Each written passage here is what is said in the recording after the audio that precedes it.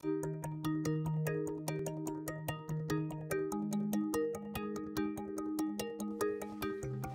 everybody, Craig Cottle, Director of Nature Reliance School. In this lesson, which is lesson 4, what we're going to be talking about are some very fundamental aspects of first aid and a first aid kit. Now, this is not going to change my recommendation to you that you get some first aid training. In the first lesson that we laid out to you, there's some fantastic resources there for you. That way you know where you can go and get really good first aid training.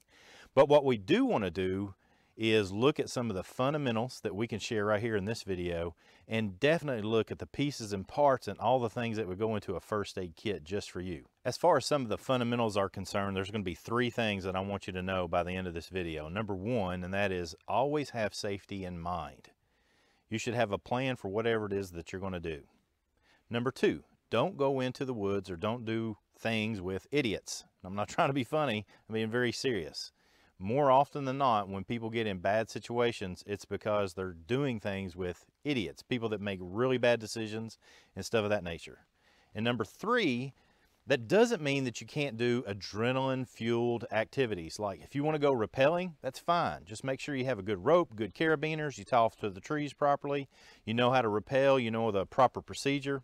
If you want to go down a class 4 rapid, that's fine. It's exciting, it's adrenaline-fueled, but wear a life jacket.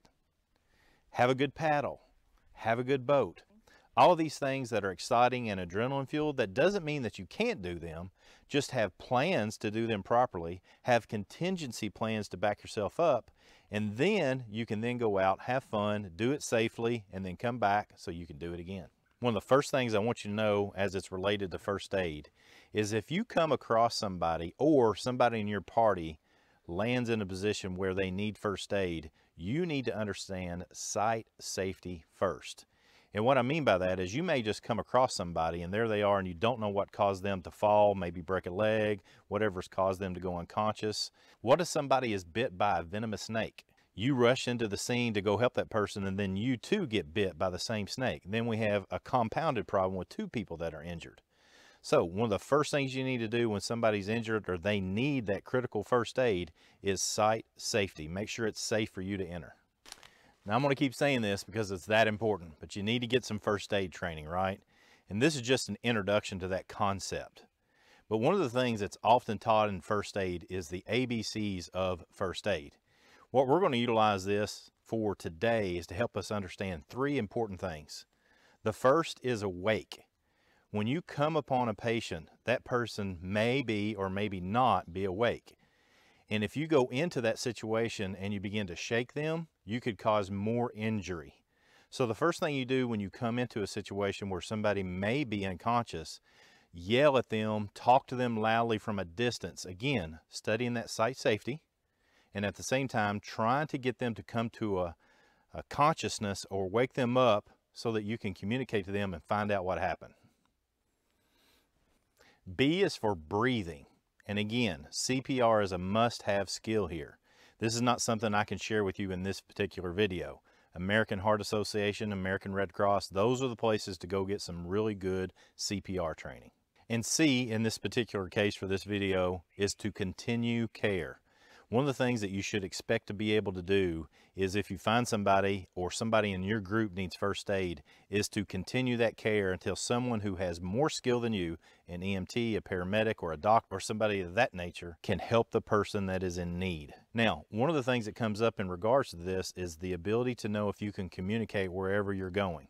So if you're going to go hiking, you should know beforehand, does my cell phone work in that area? And if it doesn't, you should have a contingency plan how to get out if somebody gets injured. Now what I really want to dig into is the top 3 things that we see, particularly in a backcountry setting, a wilderness setting, maybe even on a playground, that require first aid. The first one is a broken or sprained ankle. And the way we take care of that is we make it fat and sassy. What I mean by that is we need to find some material that we can wrap around the ankle to secure it somewhat, but still allow it to swell. That's the fat part. We can utilize a blanket, we can utilize a jacket, a sweatshirt, we can utilize anything that has the ability to allow that ankle to swell. We're then going to make it sassy. And what I mean by sassy is we get something that's rigid. You can use sticks from an environment like this. You can use the stays out of a pack. You can use a magazine even to wrap around a leg. The key here is that you want to have the fat on first and then the sassy, so that it still allows it to swell and at the same time secures it. Once you get the sassy part, you secure it to the leg above and below the injury site. So if it's the ankle, you're going to secure it to the foot and somewhere up on the leg. That way, when it swells, it has that ability to swell. Again, you don't want to lose circulation to the toes. And as I've said numerous times, this is just a fundamental understanding. You need to get that first aid training. Hey, injury number 2 that happens quite often, and we're not going to demonstrate this one because it's nearly impossible without actually getting hurt, is that a lot of backpackers and hikers use these small backpacker stoves similar to this one that you're seeing right here. Typically they have a top on them. I've got the top off so you can see this, but the issue is that somebody puts water in a boiling system so they can put it in a backpacker meal, and then they turn around, they start putting up a tent or hanging their hammock or blowing up their sleeping pad, and they forget that this is going. And when they turn back around, it's shaking and it's wobbling, and then it falls on them. It spills over on them. They're trying to get everything turned off while water's coming out the top, and people get burned. The other one, and this is really significant, is people have gotten in the habit, especially with systems like the one that you're seeing here, where they sit down with their legs crossed and they sit the stove up right between their feet and their legs. And they sit there and they gain some heat off of it because it's cold outside or something like that. Then it boils over into their lap, and now you've got burns on your groin area or your inner legs. And that is a very significant problem in the backwoods. You're not going to be able to walk out because it's going to hurt too much, and burns are very significant issues. So again, get a first aid course, study what you should do on burns, but prevent all that happening from the first place. Make sure you find a stable base like I have here, where I found a stump.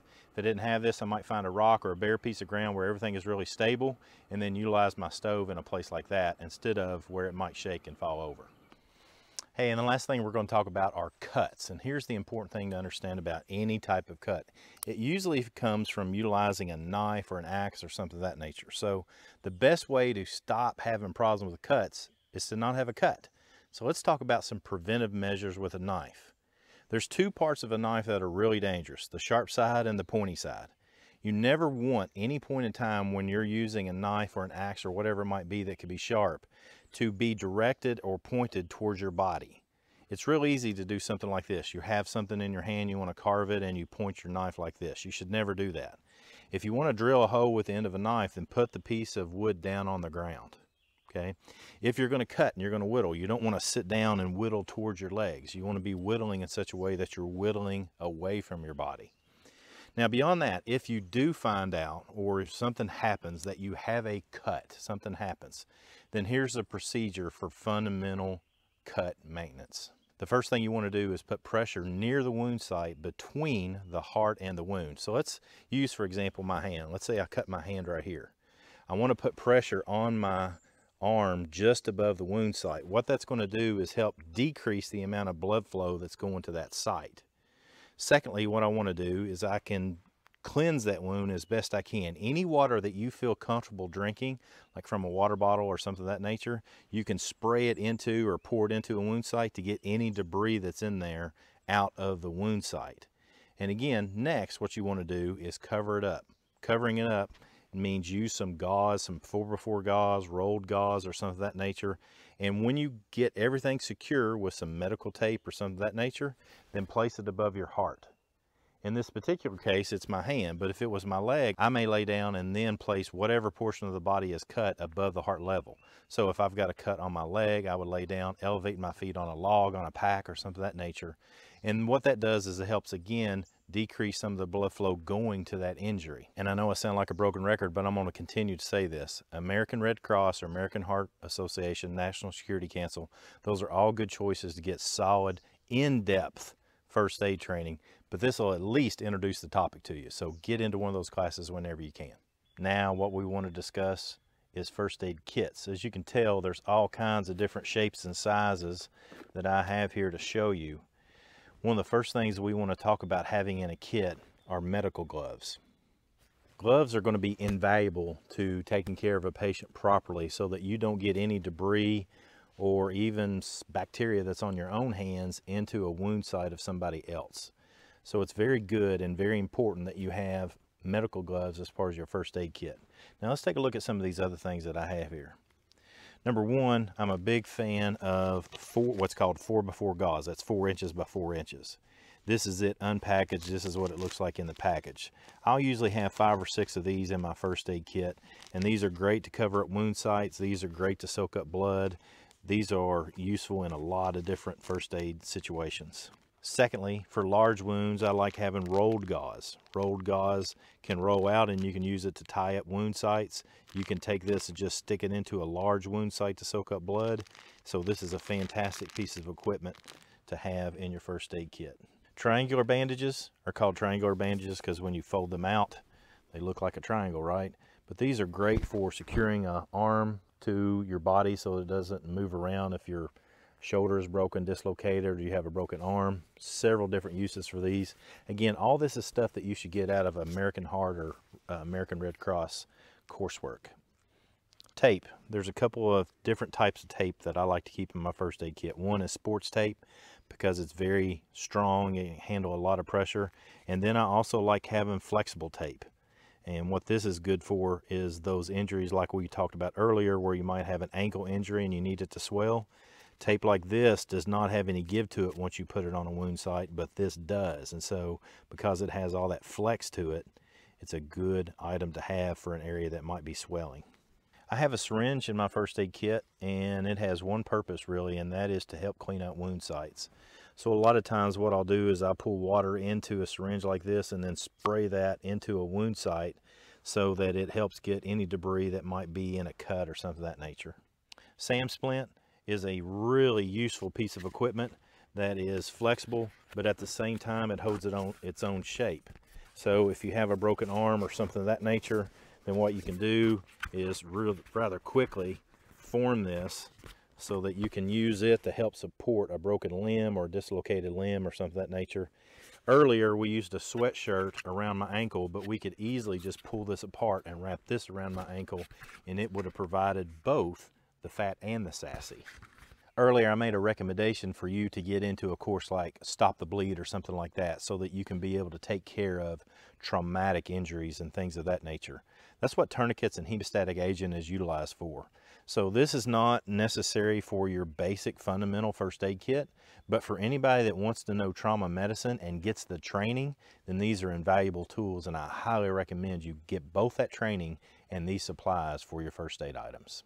Now, the last item I want to talk about that's real fundamental is if you have somebody in your family or your group that requires special medicine, then I highly recommend you have an extra medicine that you are legally allowed to have in your first aid kit.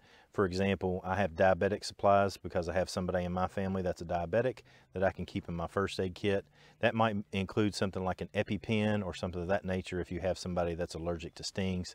But at the very least, always remember the people that have special medical conditions and make sure you have those supplies in your kit as well. Hey, I would call that a quick and dirty look at first aid and a first aid kit. Meaning you really need to, if you haven't noticed, I've said this a few times, you really need to get some really solid first aid training. So jump into that. American Heart Association, American Red Cross, National Security Council, or whatever is offered in the area in which you live. It's fantastic training. It'll be good for you. Come on, join in. Let's learn together.